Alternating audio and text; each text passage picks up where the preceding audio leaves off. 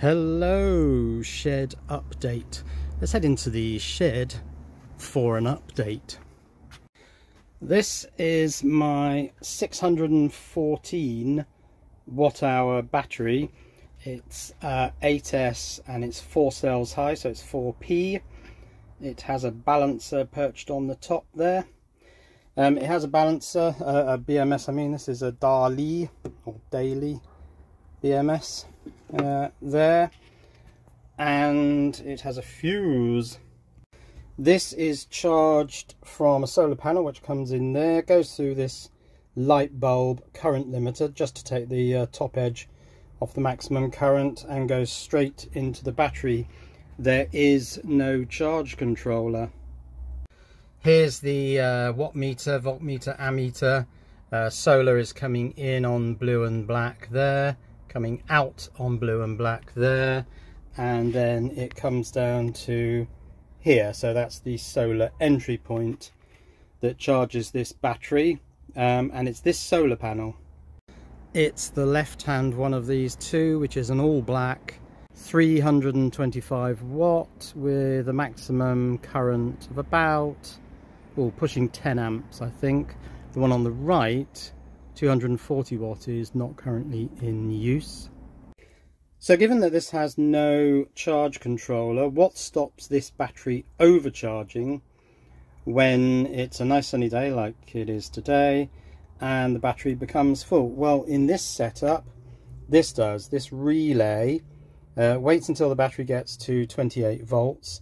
It then switches on and connects up this buck converter, which takes the 28 volts that it is at that time down to nominal voltage on this pack is 25.6 volts, down to 12 volts, and puts it into this thing, which to all intents and purposes is a big heater, but it's an Antminer L3, so while it's shoveling out lots of heat, it's also generating microscopic amounts of cryptocurrency. And this thing pulls about 20 amps at 12 volts, which translates to about 10 or 12 amps at this 25 volts.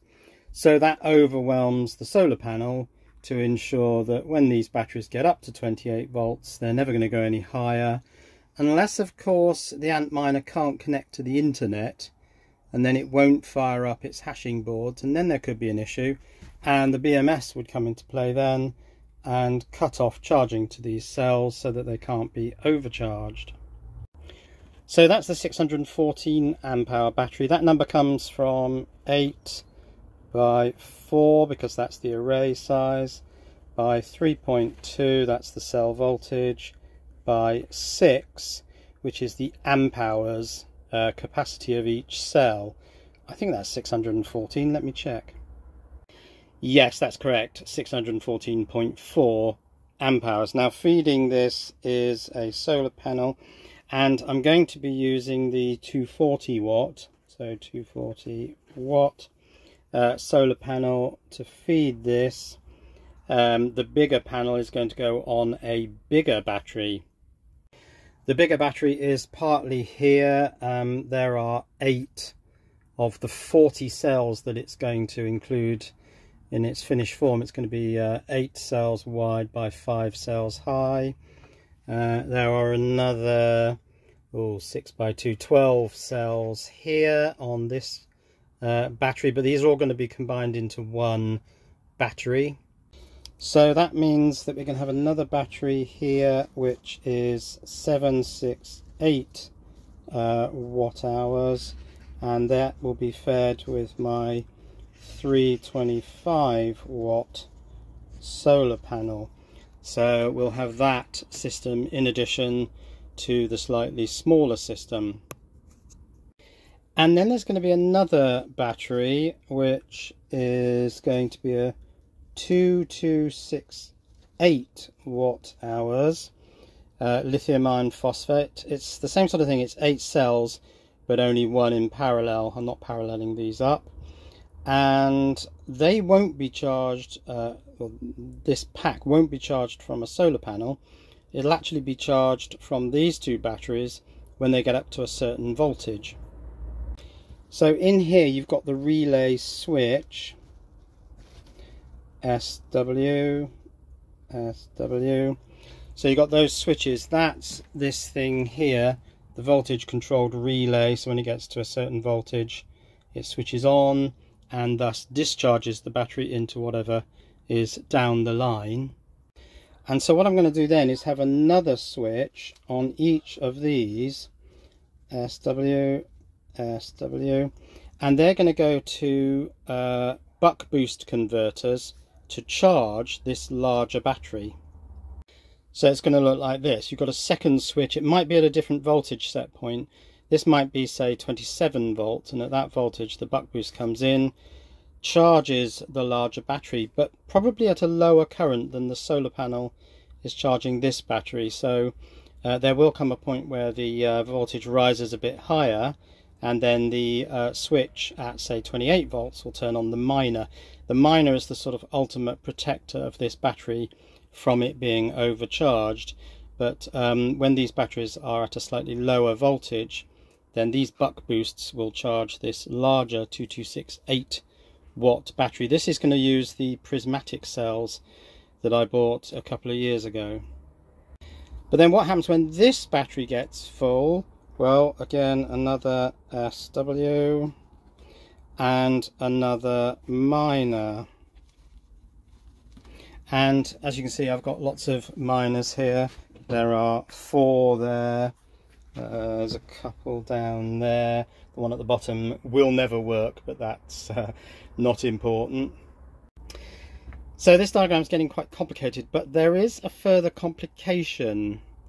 I now have these 3 12-volt lithium iron phosphate batteries. I've done reviews on each of these. I think I can show them in the same shot now. My contractual obligations are complete.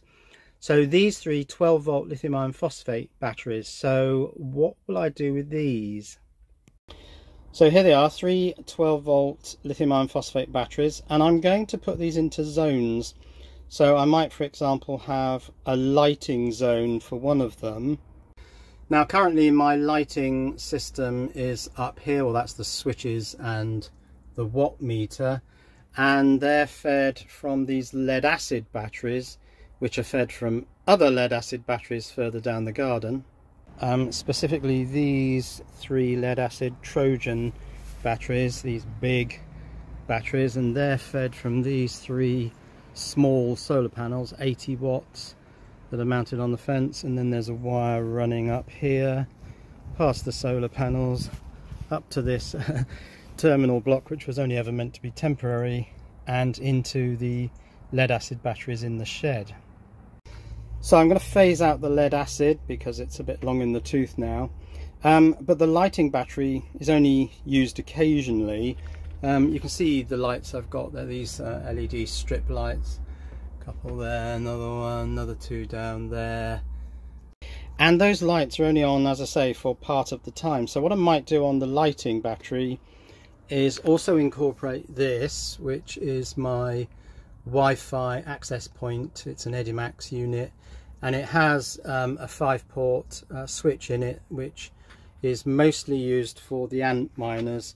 So the ant miners have wired Ethernet so that they can communicate with the mining pool, so that I get my monetary rewards. Now another 12-volt battery might do the security camera. So up here there's a Blue Rams security camera. That is Wi-Fi, but it's got this cable, which at the moment, yeah, goes into one of these USBs. So it's actually powered by mains, and I've got a feeling it's got quite a high current pull. So whether that will effectively run on a battery, I don't really know. And then down here I've got a dehumidifier. It's this one. It's a Peltier dehumidifier, and they don't really work when it's cold, because the way they work is that they just create a cold surface and blow air over it. Well, if every surface in the entire shed is cold, then it's not going to prioritize this thing, and it's not going to do a lot of dehumidification. But let's call the third 12-volt battery the dehumidification zone. It might do other things as well. It might run some things that require 12 volts. What else requires 12 volts? Oh, well, there's this, it's a little Zigbee hub which is connected to Ethernet and then does Zigbee for all the Toya Smart Life or Little Home devices.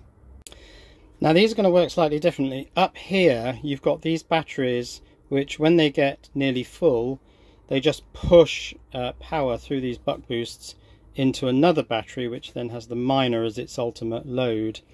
These ones, because they don't have the ability when they're being charged to offset that by discharging, because they don't have a minor on them, are going to have another switch which is in a charge controller mode. So this will be something I'm calling give and take. So here we are, give and take, and the and is in capitals because it's a logical and. So if this battery thinks it's got enough energy to give a bit of it to one of the 12 volt batteries, there'll be a switch that will run down here, and there'll be a buck which will be there, and then that will go into another switch, and it will only transfer energy if this switch goes on, so that the giver says, okay, I'm okay to give some energy, but also the taker says, well, I require some energy because I'm a bit low. So you've got this and situation. If both switches are on, then the buck will transfer energy into the 12 volt battery, and then I'll have a give and take arrangement for the 768, which will go into another switch. There'll be another buck converter, and then I'll have yet a third one for the big 2268 if I get around to doing all this. It's a lot of stuff, which will have a give and take arrangement with the third 12 volt battery. So that's the grand plan. There are 6 batteries in all, 3 25 volt batteries and 3 12 or 12.8 they are really. These are 25.6. Lots and lots of these little relay switch units, which is over here. This one I have bought a couple more, and they can be used in discharge controller or charge controller. This one is discharge controller, so when it gets up to 28 volts it switches on and will discharge into the load this battery, thus preventing the solar panel from overcharging it. So this is going to require quite a lot more space for these batteries to go up on shelves. I have started working on a shelf in module 5. If I come around here, because you can't get through here because it's barricaded off. If you come round, I've started working on this shelf, but I don't like the fact that I attached the shelves to the outer paneling, so I'm trying to come up with a new way. In fact, you might be able to see it here, of attaching the shelves to the main posts so that they're independent of the outer panels. But yeah, a lot of this is just being used for storage at the moment of just old projects and that sort of thing. More stuff here in module 4, including the LED matrix from 1992. That was more storage boxes, and over here in module, what's this, 3 I think. That was the vocoder power supply. Might come back to this because this uses a boost converter to raise to a very high voltage like 100 volts, and then basically AC power supplies, because they can also take DC to bring that down, but also get you that galvanic isolation. What was that? That was the supercapacitor Bluetooth speaker, that's right, charged with an LTC 3780 module. So that was an update from the shed, including the grand energy storage and distribution idea that is currently in my head. Now, can I step out of the shed backwards without falling over? Possibly. That's it for this video, so let's get the whole thing in. Cheerio.